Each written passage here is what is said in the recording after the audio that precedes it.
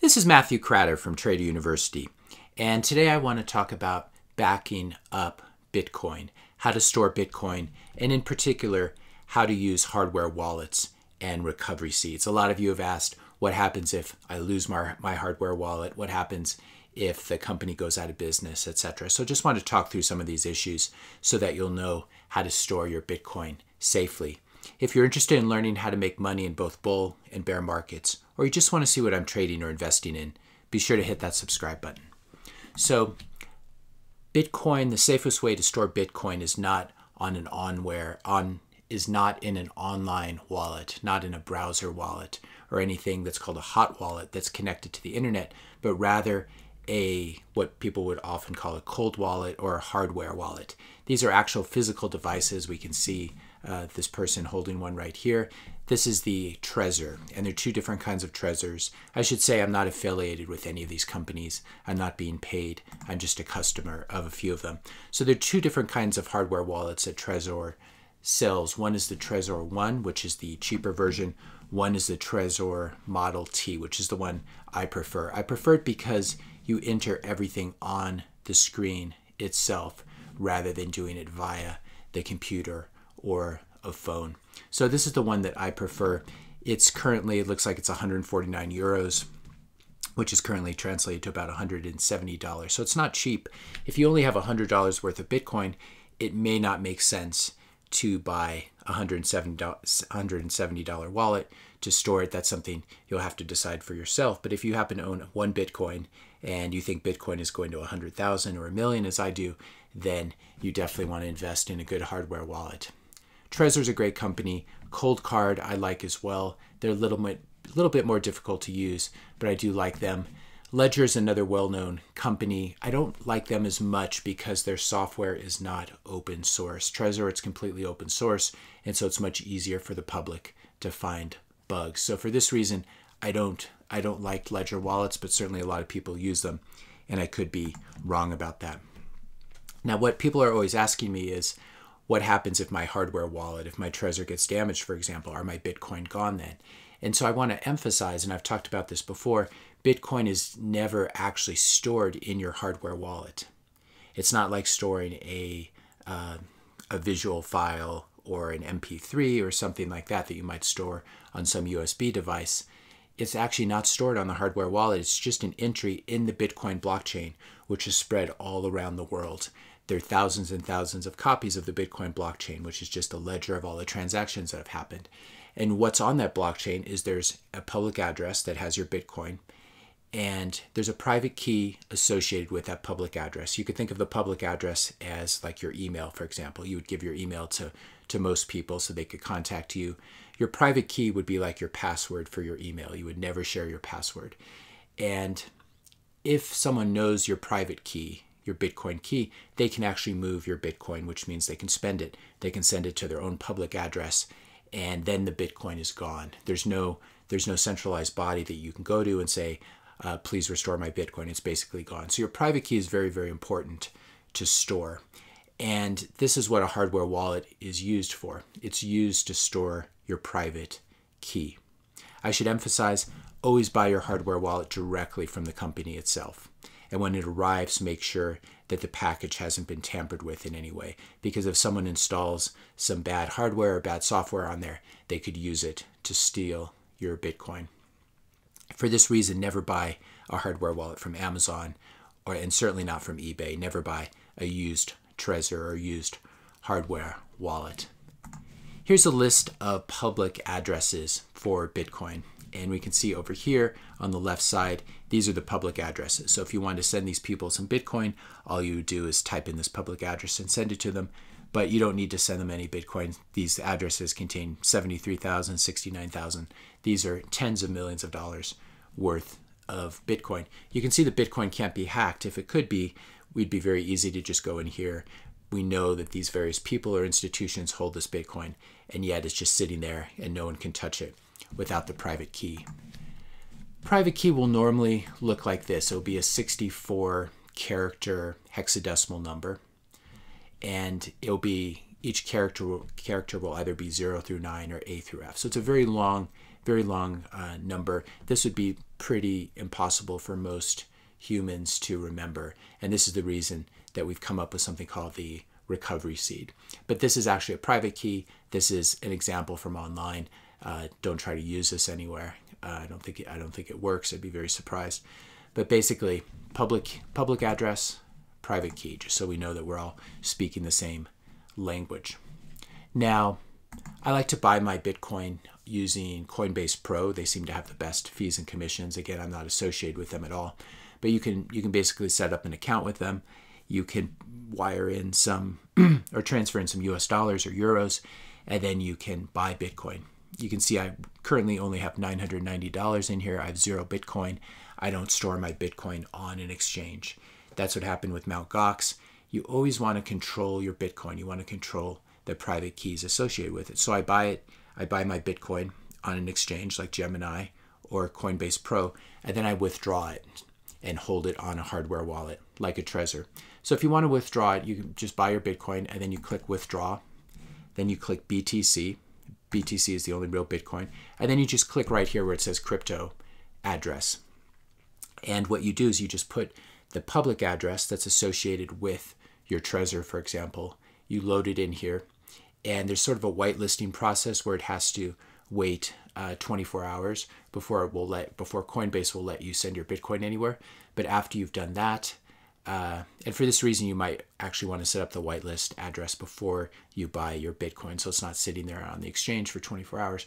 But you basically put in the address, and it will be sent right over to the public address that's associated with your Trezor.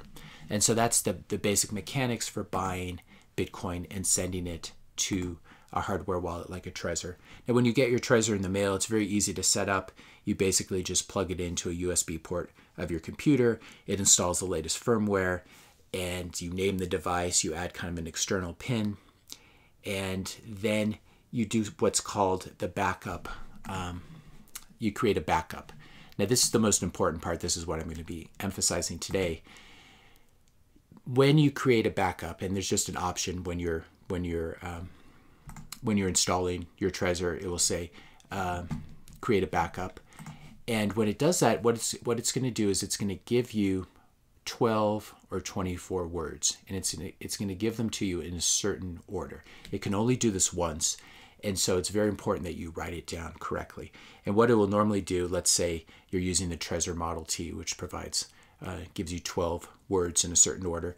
It will give you these words, you write them down, and then it will make you re-enter them. So it will say, for example, what is word number 4? What is word number 7? What is word number 11? Just to make sure that you have all the words in the correct order. And again, this can only be done once. Now, this recovery seed is very, very important. You'll often hear it called a recovery phrase, a backup phrase, a word seed.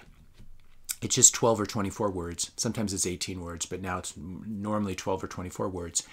And those words are in a fixed order. They're taken from something called BIP39, which is a list of many, many different words. These are kind of common English words. You can see there are more than 2,000 of them. And this is sort of the pool that it's taken from. And your Trezor wallet will randomly pick 12 recovery words. It's important not to pick them yourself. If you pick them yourself, they might not be random enough.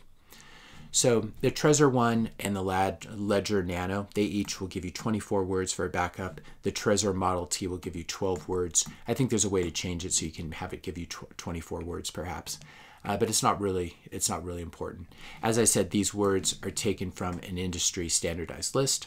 I guess there are 2,042 different words. As we said, it's called BIP 39. I want to emphasize, if anyone knows your recovery seed, they basically own your Bitcoin. They control your Bitcoin. They can move it. They can spend it. They can send it to any address of their own choosing. They'll send it to some anonymous public address, and then they will own your Bitcoin. And there's no way to reverse this process once it's happened. And so this is why it's very important. You'll probably never see your private key, but you will see this recovery seed. And it's very important. It is basically your ownership in Bitcoin, whether it's $10 worth of Bitcoin or $10 million worth of Bitcoin.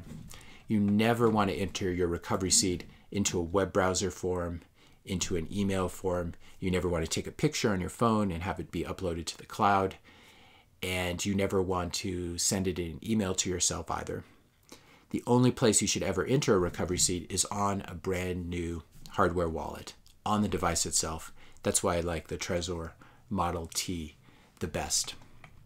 Now these private keys and the recovery seeds associated with them. So basically there'll be a private key and then there's some algorithm, I guess, that's used to derive the recovery seed. If you have a recovery seed, there's a reverse algorithm that can be used to create the private key, and then that private key is used to sign a transaction, which means that then you can send the Bitcoin. This is all taken care of automatically by the hardware wallet, so you don't even have to really understand how it works technically. But these private keys and the associated recovery seeds, they're stored offline in your hardware wallet's microprocessor. So even if your hardware wallet is plugged into your USB port, it's not really online. I've never heard of a case where some virus could make its way from your computer into the hardware wallet. Of course, it's possible. There are always risks, but I haven't heard of it. So theoretically, and I've checked this multiple places online, you should be okay even if you plug your Trezor into a computer that's infected with malware. Now, I recommend that you have a good virus program on your computer. You check for malware regularly, but theoretically, you should still be okay. Now, why never put your recovery seed, these 12 words, in an email to yourself and never put them in some online storage database? Simply because there are a lot of viruses and malware out there that are constantly searching for 12 or 24 word sequences. People have gotten very smart. They know that if you find an email that has 12 words in it, you might as well, you can test it and see if it's a Bitcoin recovery seed, and it usually is.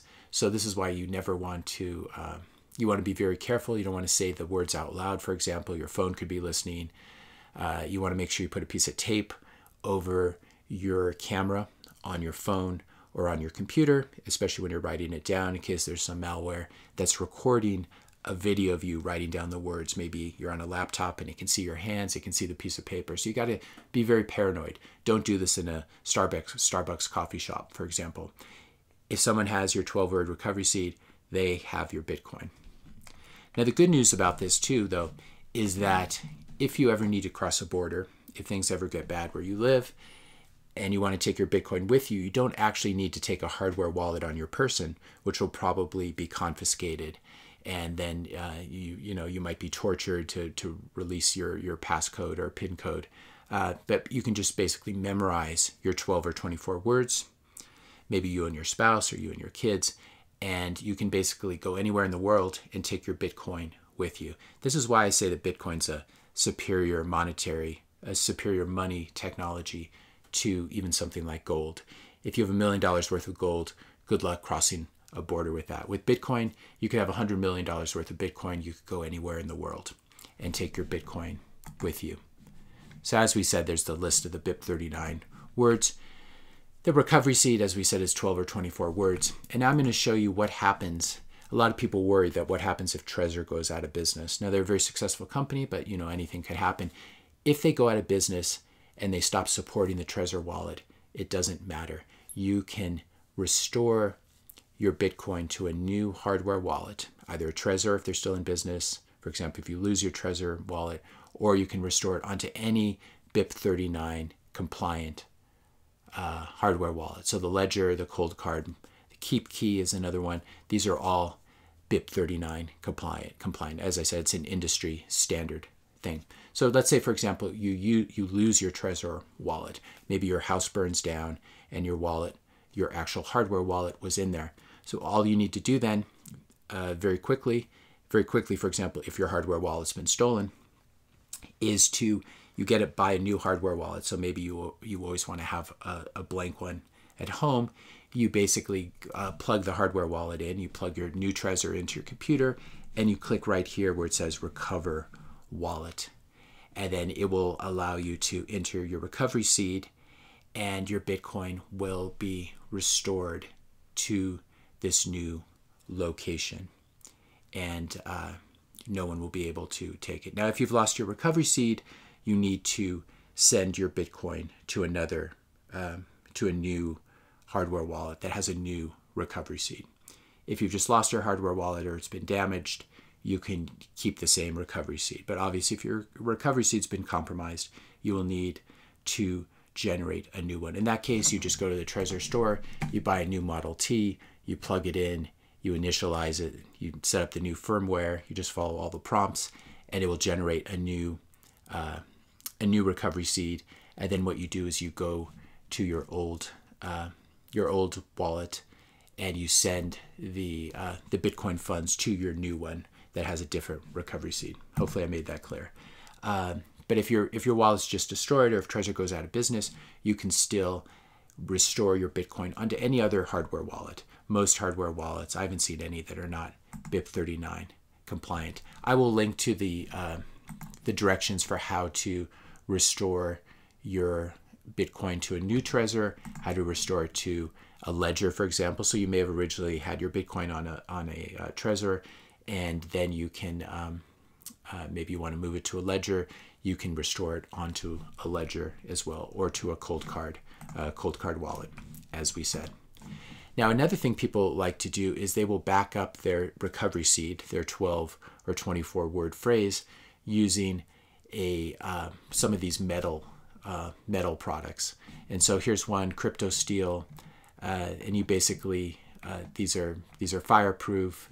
They're made of stainless steel, and you could they're shockproof, they're waterproof, etc. So a little bit safer than storing your recovery seed on a piece of paper if your house gets flooded or burns down, etc. And they have various different kinds where you can tell whether they've been tampered with, etc. You can just look at all the products here.